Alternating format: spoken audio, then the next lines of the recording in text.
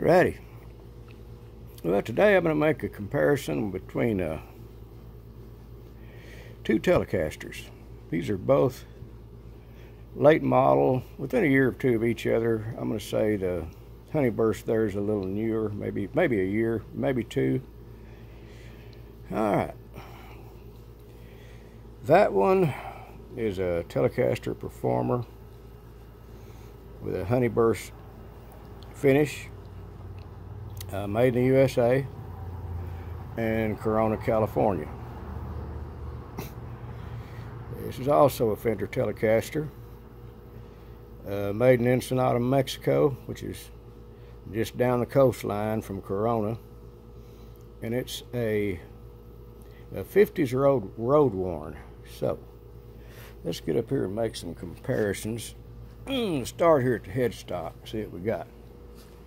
Okay, up here on the Performer, we got the vintage tuning keys. We got that kind of a string tree, kind of a modern one. Has the truss rod adjustment right there above the nut in the bottom of the headstock. Now let's compare it to the 50s Roadworn, made in Mexico. Okay, this is obviously a little more vintage look. It's got the same vintage keys, tuning pegs. It doesn't have the washer. See, this one had the big washers. This one doesn't. It's what they were trying to do here is be a vintage period correct, early 50s. Okay, notice here that is not an opening to get to the truss rod. That is either, it looks like a walnut plug. It's a solid piece, whatever I mean, it could be painted, I don't know. But that right there is not, doesn't give you access to anything, it's just cosmetic. Okay, you can see right away that this thing has been relicked. You can see some of the relicking around the headstock. You can see some of the wood grain. Really nice job on this relicking. This one here, of course, we get the obvious, we get the wood grain as well. And this neck has been relicked. Really good job. That's a maple neck.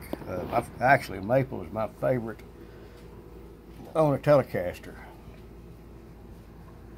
This one here is rosewood, I assume. Now they keep, they kind of outlawed rosewood, but I'm going to assume that's rosewood. There's other kinds. All right, let's work a little farther down. And notice that pickup, that bridge pickup, is a little different than the one on the Performer, and that the Performer has two screws. And this one doesn't. This one has no screws, so it's mounted differently. Okay, the bridges are the vintage bridges. This one's been relicked. This one's also a vintage bridge. I like the vintage bridges. I like those barrel saddles. This has got the brass saddles where the 50s has the steel saddles. Now, one thing that's going to stand out right away is look at that control panel configuration, which is what you'll find on all tellies. If you go by one, there's the selector switch on the top, the volume, and the tone. Now, if you look over at this one, wait. That dude's been turned upside down. Here we got selector switch on the bottom. What they've also done here is they move those controls, these potentiometers. So this one up here is the volume, and they have to be swapped or it would be the tone. Okay, now this is really handy for, if you look at this one, you see that if you want to reach down here and grab your pinky, grab this volume control with your pinky, it's going to be, it's there, it's doable. It's a little out of the way. This one up here, it's been moved to make it a lot handier. So, you know, you can, if you get handy with that, you don't even need to use a volume pedal. You can use that tone pedal. The tone of these guitars, they're both great. It's hard to say which one is best. This one has what they call a grease bucket wiring, so it's kind of a new thing for Fender Telecasters, maybe other USA Telecasters. And this is and these are Alnico pickups. I'm not sure if they're 4 or 5s.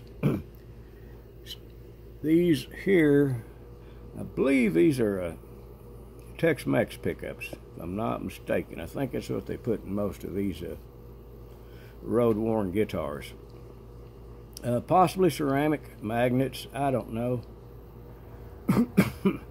You know, to me, a magnet's a magnet. People seem to make a big deal out of whether a magnet's made out of a combination of aluminum, cobalt, and nickel, or if they're ceramic. I don't.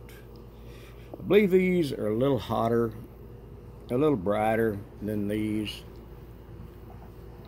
But you know, the way I look at it, you can get any tone you want if you set your amp, your processors, whatever you're using. One thing I should have done here, I'll go back and show you an obvious difference. Okay, look at that neck profile. That's your that's on your USA Performer. Real thin neck. It's fast as lightning. This dude here, that's got a chunkier neck. Look at that thing. That's your 50s neck. It's called I don't know, I think they call it either a slim U or a thin U, because these necks were actually, if you look down here, there's your truss rod adjustment right there in the bottom of that neck. So you have to pull that neck off. But because of this neck is quite a bit thicker than this one, I don't see that neck really ever moving. This one, of course, it doesn't have an adjustment here. It's right up there.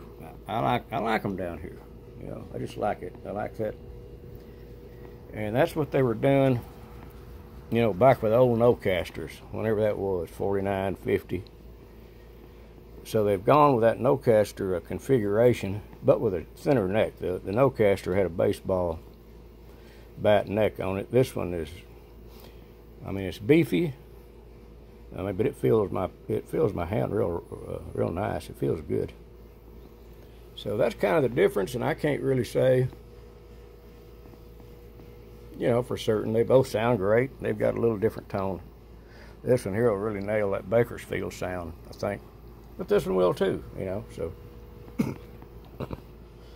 Anyway, that's the guitars. I'm not even going to do a tone comparison because, you know, they sound about the same, man. They're Telecasters.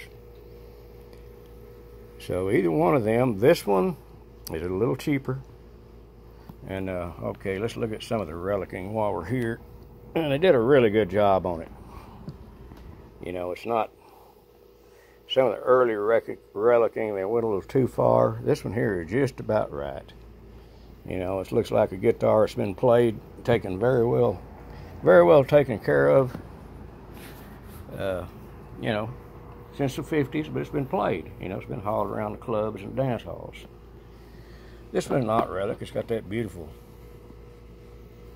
honey burst. Now, as far as the weight, there's a difference in the wood, and I'm not sure. This one might be mahogany. This one might be alder. I don't know. I'd have to research that. But the Performer over here, it weighs in at 7.31 pounds. The 50s Roadworn weighs 6.91, so it's a little bit lighter. You know, they're in the ballpark.